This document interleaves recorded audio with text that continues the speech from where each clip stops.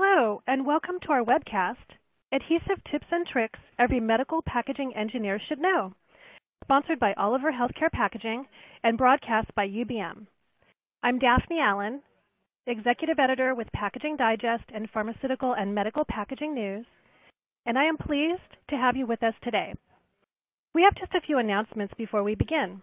Our webinar is designed to be interactive. The dock of widgets at the bottom of your screen will allow you to learn about today's speakers, download resources, share this webinar via social media outlets, and participate in the Q&A session that takes place at the end of our presentation. The slides will also advance automatically throughout the event. You may download a copy of the slides via the Resources widget. Toward the end of our webinar, we will ask you to complete our survey found on the right-hand side of your screen. Please take a minute to fill this out before leaving us today, as your feedback will provide us with valuable information on how we can improve future events. Lastly, if you are experiencing any technical problems, please click the Help widget found at the bottom of your screen, or type your issue into the Q&A area, and we will be glad to offer one-on-one assistance. Now, on to the presentation, Adhesive Tips and Tricks Every Medical Packaging Engineer Should Know. Our speakers today are Kevin Zacharias, Technical Director, and Rick Brady, Technology Manager, both with Oliver Healthcare Packaging. After their presentations, Kevin and Rick will be available to answer your questions. Now I welcome Kevin. Thanks, Daphne. Just to kind of lay the foundation for today's presentation, I wanted to go over a few things. Really what we're going to be focusing on today is adhesive formulation, adhesive coating processes, heat sealing guidelines, and risk mitigation tips. And the adhesives we're going to be talking about pertain to both water-based or air knife coating, as well as hot melt or gravure coatings that are commonly applied to substrates like DuPont Tyvek, paper, and films. And they're used to create peelable seals for the sterile barrier systems that are commonly used for medical device and pharmaceutical packaging. So on this slide 3, you can see under magnification those two different coating technologies depicted. These adhesives also are there for visual evidence of the seal integrity, and they all need heat to make them work. And they're formulated for applications such as sterilization modes, so think about different formulations for autoclave or steam, high heat sterilization modes versus ethylene oxide gas. They're also specifically formulated for different processes like form-fill seal versus shuttle sealing on a tray or lid. And they're also formulated specifically for the materials that they're going to be bonded to, such as difficult materials like polypropylene. And they're also designed or formulated to have specific attributes like superior hot tack strength or creep resistance, which we're going to talk about a little bit later in the presentation. So with that said, I'm going to turn it over to Rick to talk about formulation. Okay, thanks, Kevin. Hello, everyone. We're going to start with some basics on heat seal polymers. Polymers can basically divided in general into thermoplastics and thermosets. Thermoplastics are things like polyethylene, polyethylene terephthalate, polypropylene, linear high molecular weight polymers where all the chemistry is done ahead of time, basically. All the curing is done, all the polymerization is done ahead of time. Thermosets, on the other hand, are things like epoxies or super glue that require chemical reaction, and these materials then cross-link and basically form an infinite network. So for heat seal packaging, medical packaging, we're really using thermoplastics, and there's some good reasons for it. First, they're high molecular weight, and all the reaction is done. There's no residual monomers, so these materials are safe, and they're very low cytotoxicity. They have very low cytotoxicity. Because they're not reacting any further, they're not curing. That means they're not changing, so they have excellent shelf life. They can sit there, a coated pouch or lid can sit there for a long time without changing. And then lastly, this thermoplastics can have very fast sealing. And that's because all they're doing is they don't require time and temperature for cure. They only require a very short time and temperature for melting and then flowing to make the seal. So thermoplastics is the way we go. So here's a cycle. So thermoplastics it's really a reversible cycle. You heat the material, it softens, and that softening is by melting basically the crystals in the polymer, and then you cool, and then the material hardens. And for crystalline materials, that's called recrystallization, and that cycle can go round and round. So a little bit more about thermoplastics. So they can be either semi-crystalline or amorphous. We say semi-crystalline because polymers are, because of their high molecular weight, it's difficult to get perfect order in them, and so they don't fully crystallize. It's not like ice or things like sodium chloride. There's always regions of crystalline and amorphous regions. So examples, again, would be polyethylene and polyethylene copolymers. The key material that we utilize generally as the main polymer in our formulations is ethylene vinyl acetate. And again, these semi-crystalline materials are flowing above the melting point. And for amorphous materials, that means no crystallinity.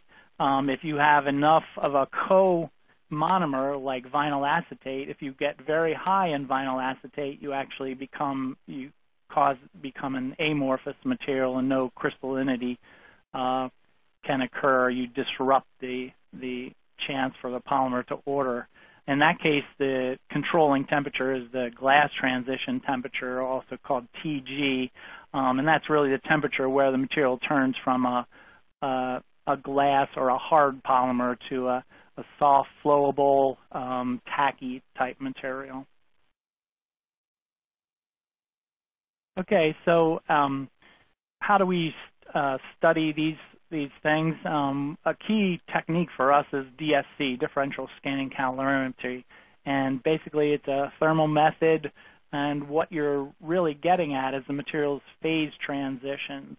So those again would be melting and glass transition, and it turns out it's very useful in formulating of both hot melt and water-based adhesives.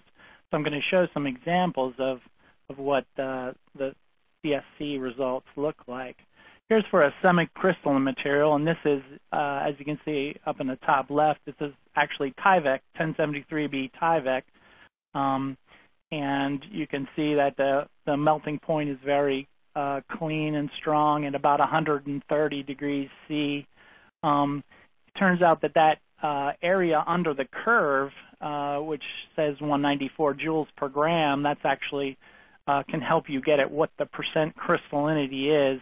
For polyethylene, the pure crystal melting is about 293 joules per gram. So this is basically about a 2/3 crystalline, 66% crystallinity in typical Tyvek.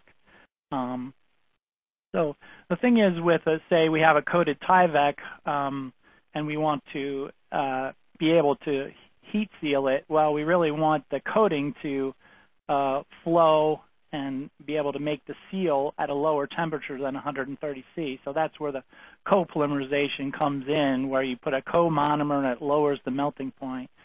So in the next slide, you see that this is for an ethylene vinyl acetate copolymer. You see that the melting point is lowered down to about 71, 72 degrees C, and if you look at the joules per gram, you see it's also much less percent crystallinity.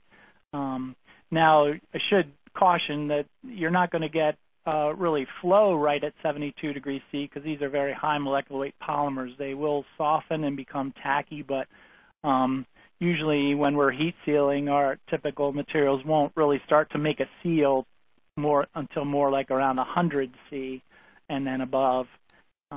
So there'd be, in addition to the transition, the melting transition, the other thing that's important always with polymers is molecular weight. Okay, and then moving on to an example of the amorphous, and this is, as we talked about before, the vinyl. This is a vinyl acetate ethylene. If you get more than 50% vinyl acetate, you get no crystallinity. And this step change that you see, it's not a peak anymore, it's a step change, and that shows the glass transition temperature. So this material is actually becoming tacky at a very low temperature at about 10 degrees C. So obviously, you know, if you're going to use it because of that tack, we use it in certain applications. You're going to need to add other things to sort of minimize that tackiness, and we'll talk more about anti-blocking and stuff in a couple minutes.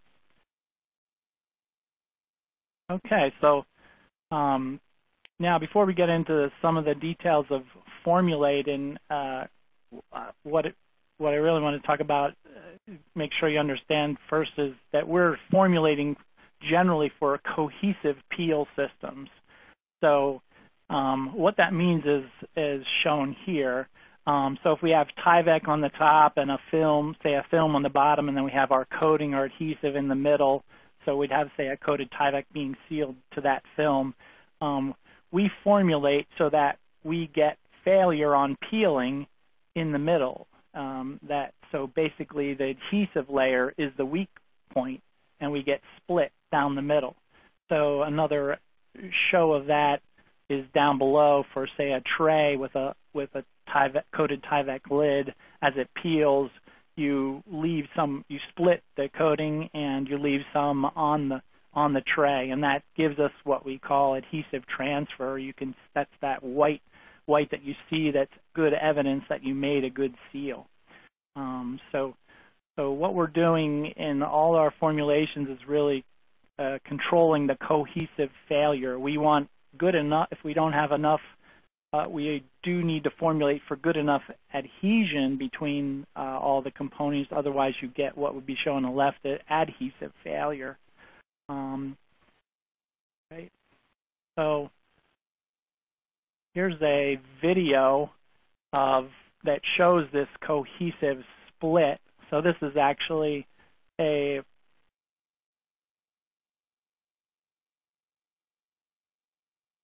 this is actually it's a coated Tyvek on a PETG substrate, and you can see that if you look closely, there's adhesive that's left behind onto the PETG. So that's what we show on that video there. Okay, now for formulation in general, we have, as Kevin talked about, two general types of heat seal materials: the hot melt, Exhale hot melt, and the Seal Science water-based. And the formulation is very similar. There's a lot of general similarities between them. The key components for both are the polymers, and often this is EVA polymers like we talked about, and they're basically providing the strength. But if you just had the polymers by themselves, they wouldn't either stick very well, or in some cases, depending what you're sticking to, it would be too strong, and you get what we call a weld seal, would not be peelable. So what we do is add some other things, and waxes is a key component in both cases. Waxes are giving us control of the cohesive strength, so basically weakening the polymer to make that the weak point for failure. And also waxes are going to help with anti-blocking, so make it so that you can roll the material up on itself without sticking together. Another thing we add is hydrocarbon resins, sometimes called tackifier resins. And these materials help with providing specific adhesion to different substrates, and you vary the resin based on what substrate you're going to be sealing to, whether it be a forming web or PETG, that kind of thing, tray material. So the unique part of the Seal Science, of course, is that it comes in water and has water and surfactant. So those are the carriers that keep keep the dispersion all together. A specific on the hot melt that you have to watch for is because you're not depositing from water, you do need to control with all these components the viscosity of the melt in order to get, make your process work. Okay, now here's a big chart, and it's, we're not going to go through it all, but basically shows, how we can tailor make formulations for different properties, and the things we have are the properties on the left, say adhesive strength, cohesive strength, we talked about those already, adhesive transfer, that's the visual appearance, the whitened appearance, hot tack, which is important in form, fill, seal applications, cold shock resistance, and then we also talked a little bit about anti-block. So, for example, if you want to control cohesive strength, well, if you put more wax in, then you have a down arrow. That means the cohesive strength's going down. Resin will also lower the cohesive strength. If you have more polymer, that'll increase the cohesive strength. And in some cases, we put filler, and sometimes it's inorganic filler, and that'll also lower the cohesive strength. So that you can see, you can use this chart to get where you want to go in formulations. Okay, let's talk a little bit now. That's the formulation generalities. Let's talk a little bit about the adhesive coating processes. So first, the hot melt, and here you can see the hot melt is there's molten material in the bottom there. That's the black, envisioned in black, and we have an engraved roller. This is basically a gravure printing or gravure coating process.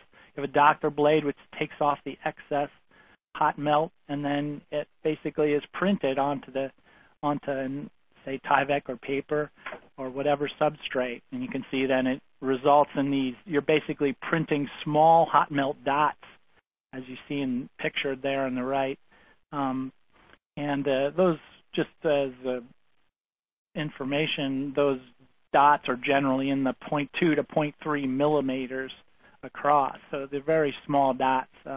Can barely be seen with the naked eye.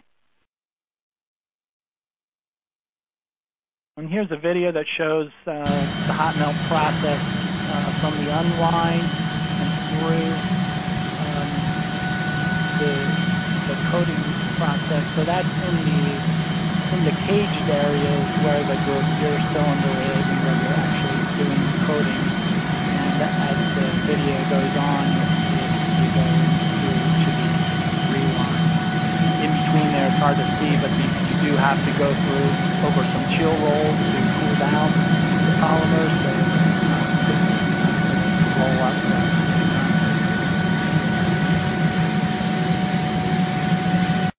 But it's relatively small. Equipment's relatively small because you don't need a big dry. You're not drying anything off of it, and you're just basically melting the polymer and cooling it.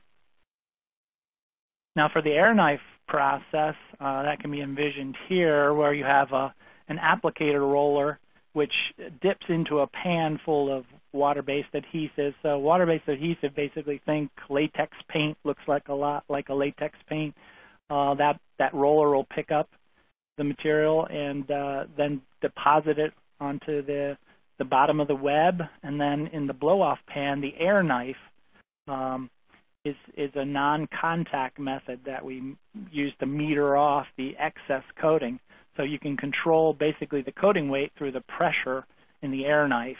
And that's blowing off the excess, and then the coated web goes to the ovens for drying. And the next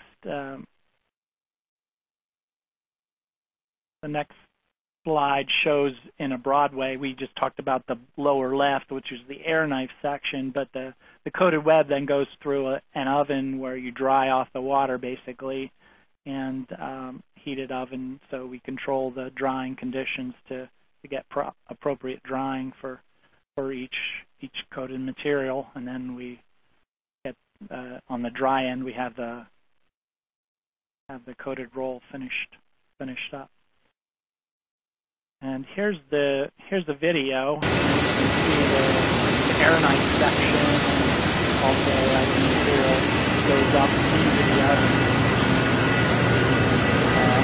Another picture there, that's really long, water,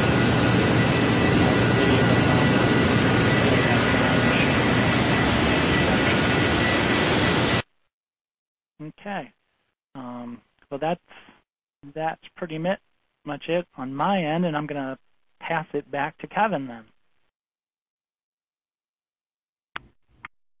Thanks, Rick.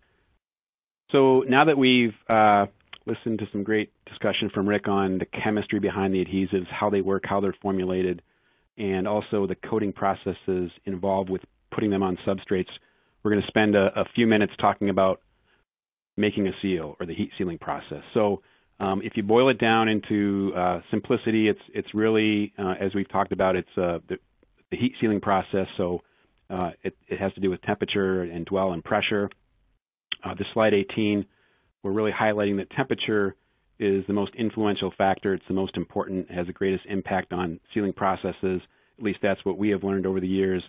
So if you look at a DOE or conducting DOE type of experimentation, temperature is typically the highest or most influential factor. Dwell time is there, is probably the most secondary or the secondary influencing factor. It's there to basically give the materials time for the temperature to soak through the materials, activate, and create a bond. But it's also important to know and realize that temperature and dwell time kind of work together. So in this slide, if you look at that diagram, it's a simplistic diagram of a sealing process. You've got a heated platen, you've got your Tyvek lid, and you've got an adhesive layer, and then you've got the film that you're trying to seal or bond to. And it's kind of trying to depict that, 1 second, 2 second, 3 second, 4 second, that dwell time is there to give you or give the materials time to soak, or the temperature to soak through the materials, get that adhesive to activate. And Rick talked a lot about the chemistry behind that and the physics behind that, but get that adhesive to activate and then bond to the sealing film. So they work together. It's also important, you can look at it from two different ways. You can go with high temperature and shorter dwell times to get to where you need to go.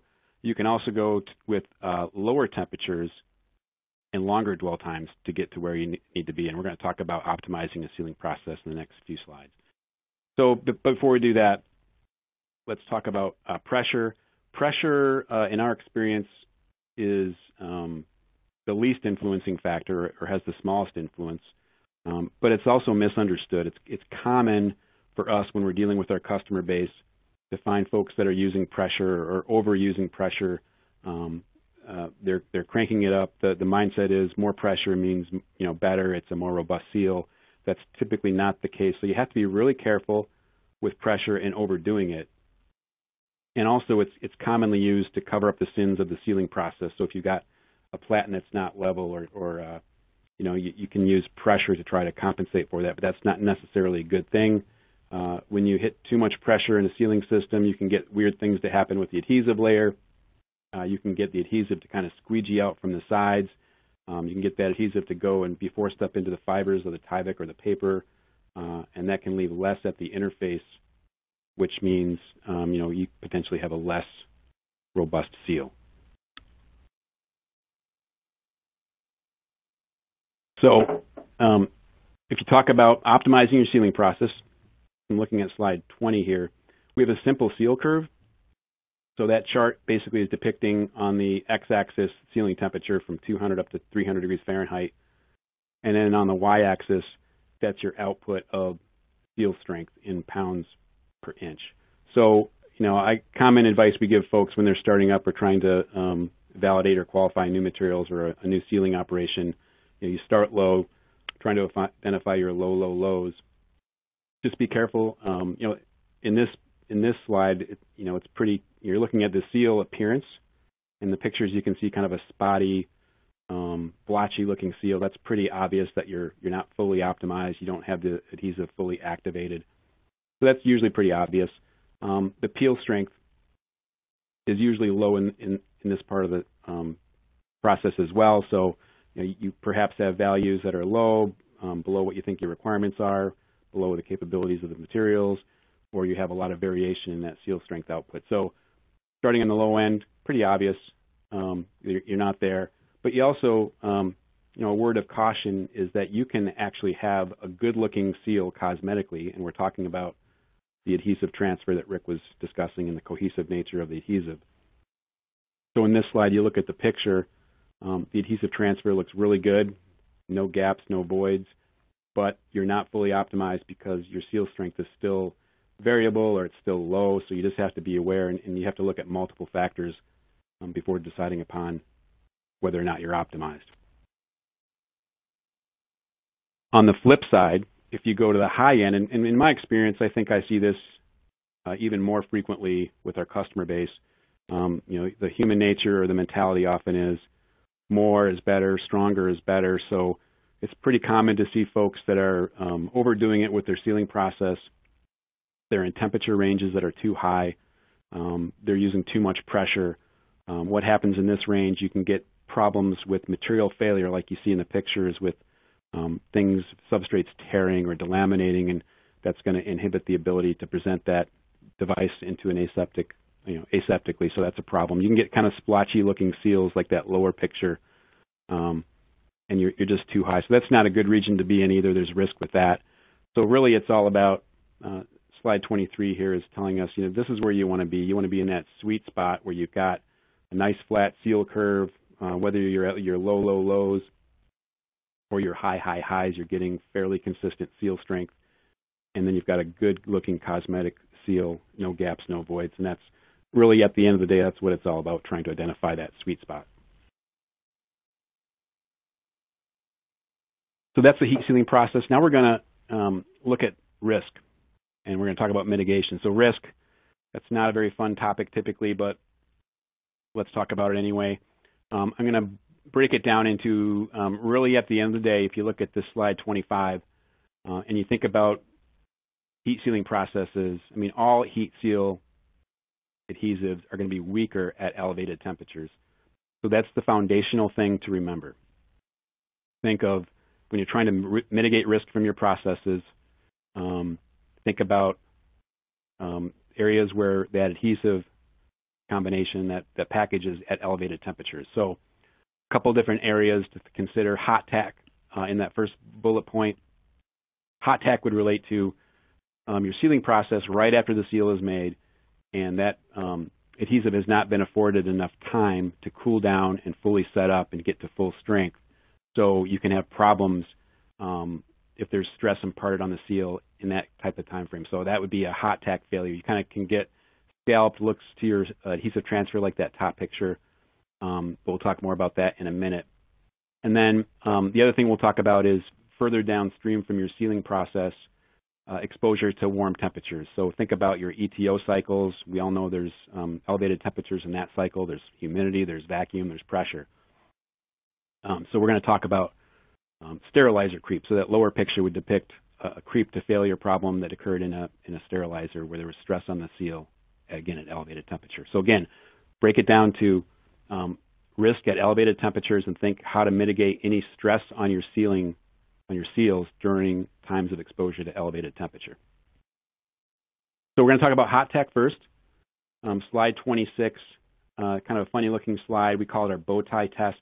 It's somewhat of a homegrown test that we use, not as a pass-fail criteria for our adhesives, but more for ranking different adhesives, ranking different substrate combinations to understand how their hot tack characteristics work. So picture a piece of steel, like in this picture, that's shaped in a bow tie configuration. We're going to create seals on a bar sealer in a lab setting, and we're going to fix either end of that sealed coupon to the ends of that bow tie and flex it, like the picture on the left there. And then we're going to pull it out of the bar sealer and immediately put stress on that seal. So it's going to kind of duplicate a hot tack failure, or kind of simulate what would happen in a hot tack scenario. And we've got some videos to share with that.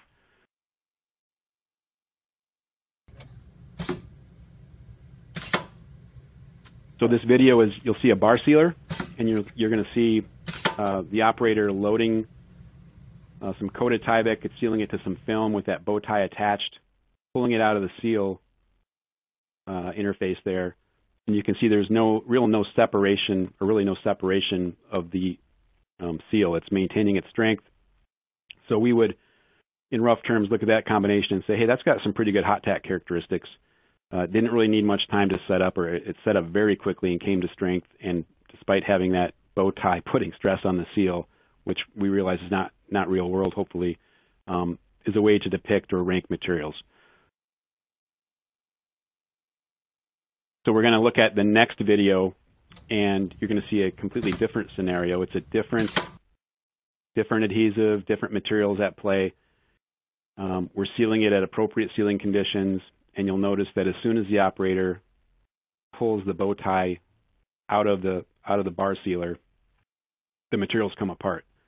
So we would say, hey, this combination has not the best hot tack characteristics. But interestingly, the next video, we're going to depict the exact same material combination, same sealing parameters, same bow tie, same operator. So everything's the same except one thing changed in this scenario, and you got a drastically different result. And you probably noticed it on the video. It was the fact that the operator held the bow tie in place so it did not put stress on the seal. He waited about 1 second, gave it 1 second time for it to set up, cool down, and you saw a drastically different scenario, and it maintained bond without separation. So the message here is think about that in your processes. Think about putting in play some type of a delay after the sealing process occurs. And I guess I'm thinking specifically about form fill seal applications where you've got intermittent motion, you got the machine indexing.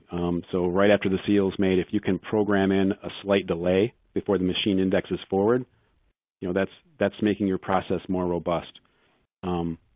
Think about scenarios where you've got something stuck to your seal platen and it creates a seal and then immediately pulls up on your lid stock.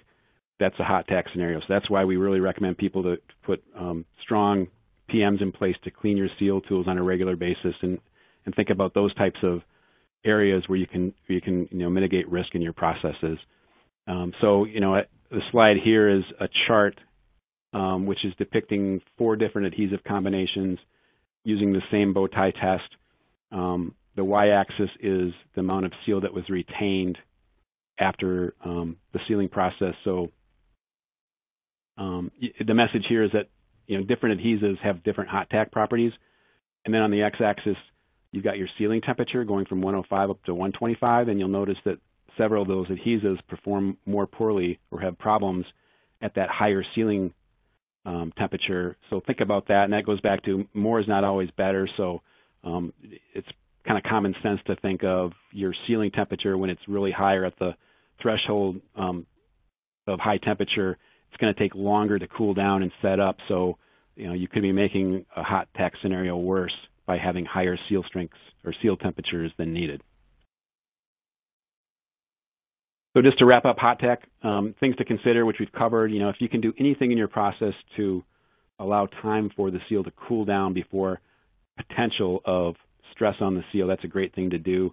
You want to optimize your sealing temperatures. More is not always better. We just talked about that. And not all adhesives and material substrates are equal. I mean, you can have drastically different hot tack characteristics depending on the materials you're using and the adhesives you're using. So something to keep an eye on and consider when you're doing future qualifications. So switching from hot tack, we're going to talk about seal creep, and we're going to focus in on a couple things. But again, the mindset here is elevated temperature plus stress on the seal is your problem area or your risk area. And so, we're talking about downstream from the sealing process. So it's fully set up. It's either, the problem potentials are an EO or during transportation, which we talked about. Transportation could be tropical climates, etc. Your package is getting heated up. And then when you combine that with stress on the seal, there's a potential for a problem or a seal creep issue. So stress on the seal could be something as simple as an undersized package. So a couple of these pictures depict that. But if you've got your product that's pushing up against your lid stock, that's a potential that you may get away with during validation, but downstream and over time you might see low occurrence rates of seal creep issues, and it could be a simple thing like your product is pushing on your lid stock during EO or during warm climate transportation and causing creep open failures. So we have another somewhat of a homegrown test, and this video is going to show that. I'm going to try to describe what's going on in this picture, but it's really taking a look at how strong are the adhesive combinations at elevated temperature. So this is, we're creating a seal, a coated substrate married up to a film. We're putting a 200-gram weight on one tail of that coupon, and then we're putting it in a chamber at 55 C. And we had a camera, a time-elapsed video running, kind of showing what's going on during that process. So we're putting excessive stress on the seal. We've got warm temperatures, 55 C. We talked about adhesives getting weaker. And in that video, you saw the 3 products on the left, or the 3 samples on the left, failed at some point during that 2-hour test. The 3 samples on the right maintained their bond strength through that process. So again, it's about having an insurance policy and understanding the materials at play and their relative strength at elevated temperatures can be a big part of mitigating risk in your process. And this chart on this slide is showing just what I'm talking about. It's basically the results of that creep test that we just saw the video of. And you've got 6 different adhesives that we've tested. Again, not a pass-fail scenario, just a way to rank. You look at adhesives B and D. Y-axis is time till failure. Well, those two, over 120-minute test duration, did not fail, did not really move at all. They maintained their bond. You look at adhesive C, and in that test, it would have failed completely at around 30 minutes. So it's just a way to think about your processes, think about the materials you're selecting for your sterile barrier packaging systems. Something to keep in mind. So we covered hot tack, we covered creep. We're going to have a couple more slides here, just real-world, real-life case studies. I think these always help me to bring things home. So this first case study related to hot tack failures. And essentially what was going on, it was a horizontal form-fill seal application with a flexible bottom web and a coated top web substrate. The device manufacturer had been using this combination for many years successfully. They introduced a device and used the same materials, and this device happened to be much heavier weight than their current products that they were producing. And over time, they started to notice some scallop looks in the seal, like that top picture shows, and it really related to hot tack. So think about a really heavy device sitting in that web. As the machine is indexing, it's sagging, it's pulling down the bottom web.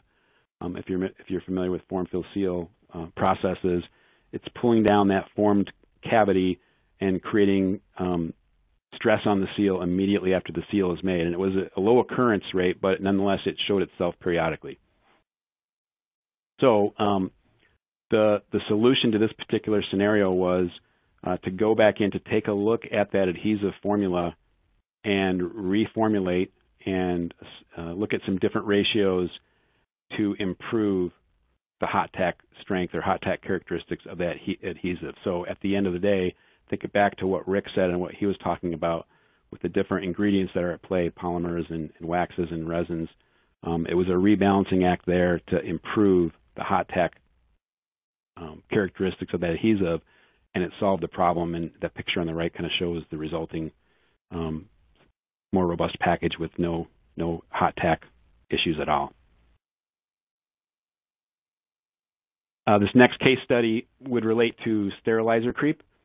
So again, it's another form-fill seal application, and it's a scenario where materials had been used for many years successfully. This device manufacturer validated a new EO cycle that was more aggressive, had much stronger vacuums and so forth. And they validated it successfully, but then realized over time they were getting a low occurrence rate of seal creep problems coming out of the sterilizer. Pictures kind of depict that with dye penetration testing and so forth. So we got involved, and again, back to Rick's comments, we we had formulated an adhesive or selected an adhesive that had superior creep resistance. So performed very well in that creep test we just saw a video of, maintained its strength at high temperature or elevated temperature, much more so than some of the other adhesives we benchmarked against. So we put that one in play, and it resolved the issue and solved the problem. So just an example of the things that can go on, the types of risks that folks are dealing with, and then how your material selection process can really also help drive risk out of your package system and help you in that regard. So I'm going to turn it back over to Daphne for question and answer. Thank you, Kevin. Before we begin our Q&A, just a few quick housekeeping items. The presentation is available for download. We ask that you refresh your screen and then hit download for the slides. Also, we do have a webinar survey that we'd like for you to complete before leaving us today, and you can access that on the right of the presentation window. If you close the survey, you can always reopen the widget by clicking on the icon along the bottom of your screen. Thank you in advance for filling out the form. Your participation in this survey allows us to serve you better. Now, on to our Q&A portion. As a reminder, to participate in the Q&A, just type your question into the text box located to the right of the presentation window, or click the Q&A icon at the bottom of your screen. If we are not able to answer all submitted questions today, we will be following up after the event. So on to our questions. Kevin, here's a question. I read that adhesive coating can level the playing field. What exactly does that mean? Yeah, sure. I mean, that's a great question, and really the answer there is that if you think about some of the things we talked about, and you think about sealing processes, in my experience, having a coating available can be a little more forgiving in a sealing process. So if you think about variation in sealing, perhaps temperature across the seal platen, or levelness of the seal platen, or variation in thickness in different substrates that you're trying to seal, that adhesive layer can help even things out and help the process to be more forgiving and easier to work with, if you will. And that's kind of, I think, what we're talking about when you talk about leveling the playing field. Okay, excellent. Thank you. Also, Kevin, can you elaborate on what cold shock is? And is there an adhesive that is better for cold shock? Yeah, that's another great question we get a lot. Cold shock, in my experience, is a pretty rare event, but essentially what happens, and in my experience, I see it happen most frequently with rigid thermoform tray and lid combination. So cold shock would relate to a shock that's imparted on the package at very cold temperatures, negative 20 C, negative 30 C, and a cold shock failure would be that seal failing and the adhesives being so brittle that they shear, or the temperatures being so cold that the adhesives get a little brittle, and they can shear and release from the tray and create an open seal. So that's what we would call a cold shock failure. So it's a combination of very cold temperatures with a lot of shock, and then typically with a rigid type of package. Typically don't see this with flexible pouches and flexible form-fill seal packages. Again, in my experience, 25 years in the industry, it's a pretty rare event, but that's where we see it happen. I think we do testing, we do cold shock testing on different adhesives, and there are some adhesives that perform better than others. If someone has a specific need, they can contact us and we can walk through what different options they have. But generally, there are some adhesives with different chemistries in them that Rick might be able to speak to that would drive a little bit more robustness at cold temperatures. But that gets to be a little bit bigger discussion. So hopefully that helps. Okay, great. Thank you. And as a reminder, you may pose questions by clicking on the Q&A icon at the bottom of your screen or in the text box located to the right of the presentation window. Kevin, when is water-based adhesive or hot melt better? I go out and I talk to customers a lot. That's a very common question, and the short answer is that both have been used successfully for sterile barrier packaging for probably 40 years, going back to the inception of DuPont Tyvek is kind of one time frame. So, but there's subtle differences. So depending on the application, I would kind of say rough rule of thumb, 95% of applications, either one will work. It's more of a user preference thing because they're just different and they behave different. But for certain scenarios, there might be one versus the other. The hot melt coating, if you look at those dots, are typically more porous. There's more open area on the substrate. So if you've got an aggressive EO cycle or for some reason you want really good porosity, I would say let's go look at a hot melt type of coating technology. If you had a scenario where you were having problems with cold shock, like we talked about a minute ago, I think we've got some really high performing water-based adhesives that would perform the best with a rigorous or a problematic cold shock scenario. So that's an area we might go with that. But generally they're both good. Another way to look at it, the hot melt coatings, they're dot coated, so they kind of give you some feedback from your sealing process, so you're getting those dots to merge together when you hit it with heat and swell and pressure. So if you've got something wrong with your sealing process, it kind of, I'll call it smart technology, will show you areas where the dots aren't fully merged, and that can give you some instant feedback. On the flip side, the water-based coating, because it's a flood coating, it can be pretty forgiving with respect to cosmetic looks of seals because you're not having to get those dots to merge together.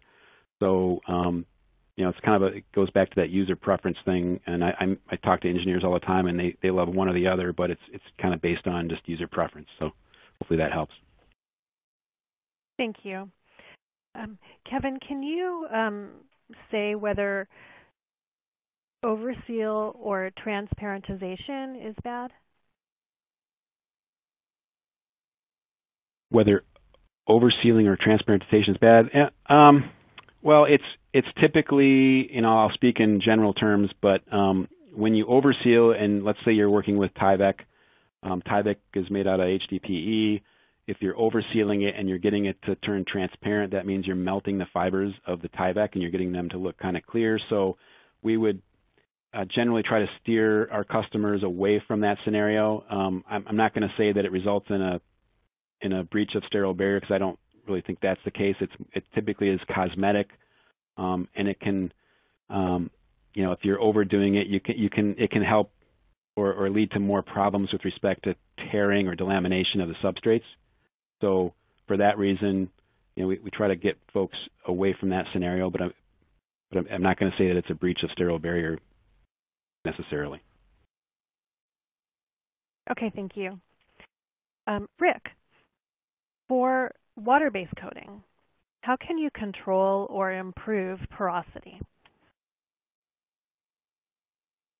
Well, there's a lot of formulation details that go into the resulting porosity. The sort of ratio of the ingredients is critical, but there's another thing, and that's part of our process, which controls the particle size distribution of the dispersion is important. So we also control that in a certain way we can control that to improve porosity. There's a certain limit to how much you can do, but and also porosity, the things you do to improve porosity can also affect other properties like strength and so forth. So it's always a balancing act, but yes, there are formulation approaches that you can improve it.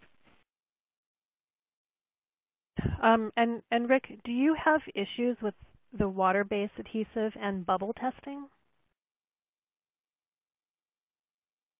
A lot of people think that water-based adhesives means they're water soluble. They're not. These are dispersion materials. they're insoluble in water. They're in distinct particles or small domains in the water. And they are very, very similar to the hot melts in that they are very insoluble in water.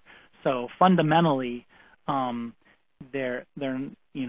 would not affect them. But it's more about the interface, how robust the seal, the interface between the coating and whatever you're bonding it to. And that can be important. So in certain cases, if the bonding is not as robust, that can be exposed sort of by moisture. So there are certain cases where we could have difficulty with a bubble test, but in general, not necessarily. So it's usually specific cases. Thanks, Rick. Kevin, in the bow tie test, are you using a single spring value and only measuring seal retention?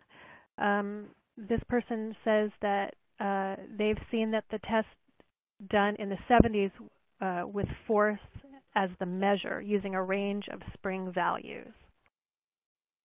Yeah, we're basically just using a single spring value and measuring seal retention only. That's, like I said, it's not been really put together as a pass-fail or driving data. It's more about using a single value, single force value, and then using that to rank different adhesives and material combinations.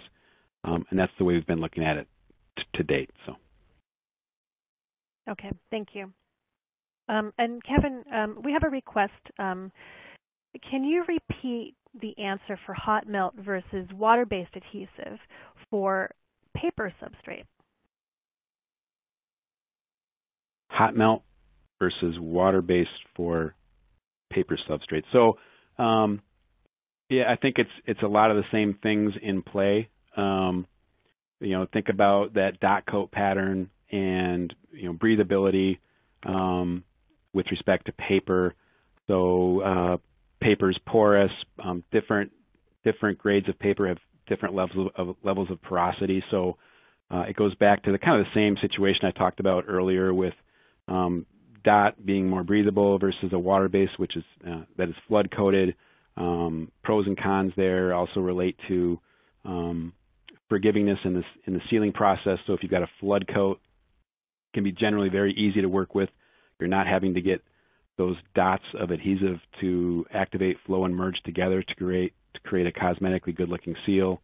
So those are the kinds of things we look at. But again, generally they've been used both for paper for many years successfully for sterile barrier applications. Thanks. Okay, thank you. Can either of you address whether the peelable seal specs is a 1 pound per inch minimum? Well, I'm not sure exactly what the question is, but it's a very common, or it's a topic of discussion in our industry right now.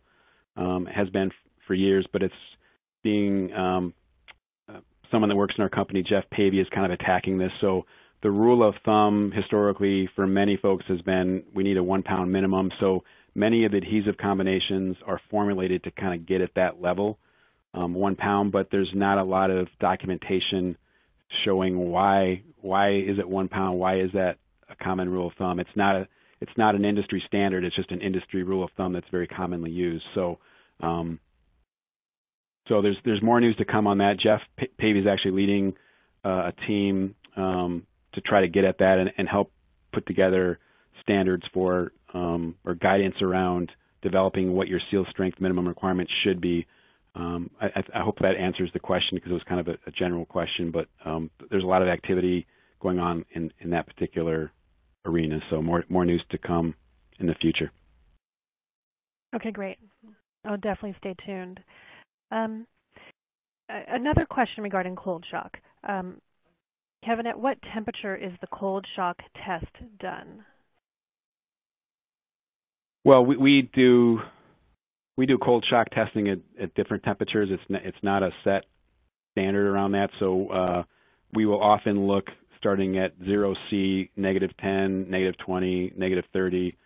Sometimes it's driven by our customers who have a particular concern about a particular region of the world where they've measured temperatures at various lows. So it's more about that than and less about actual having a standard test method around it. But commonly, those ranges, that's where we're looking. And again, it's about ranking materials, and we're doing different things to try to put shock on a seal and see what happens. So, if someone's interested in that, they can reach out and we can talk more about what we do and how we measure things. Okay, great. Are there products that can minimize plasticizer?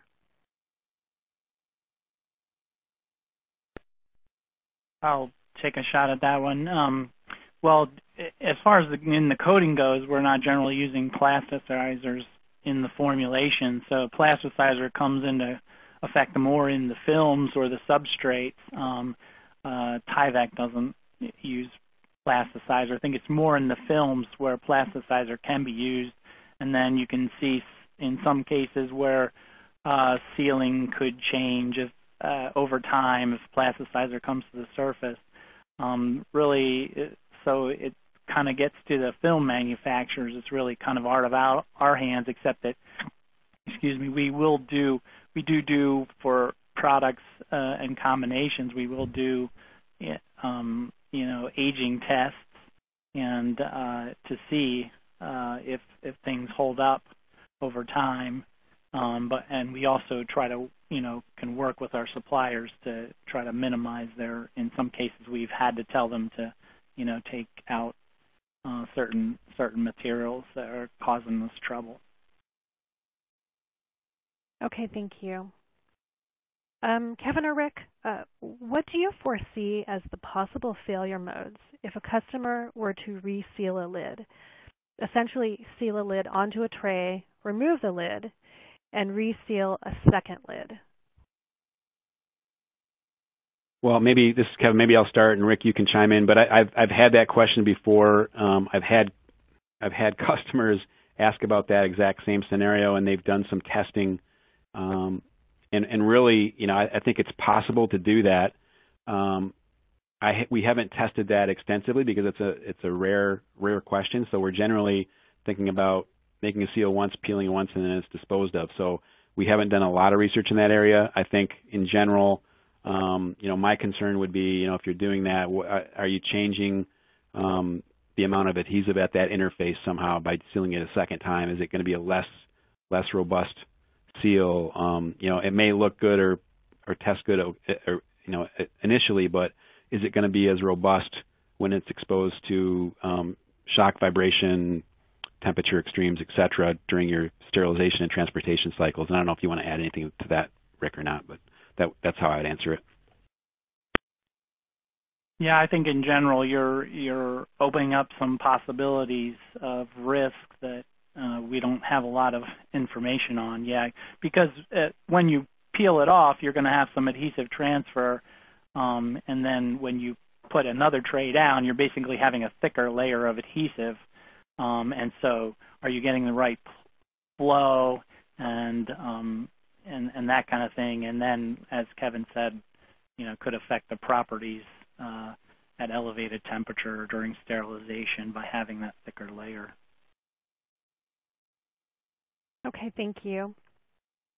Kevin, during accelerated aging, should humidity be used, and does it affect the seal on Tyvek?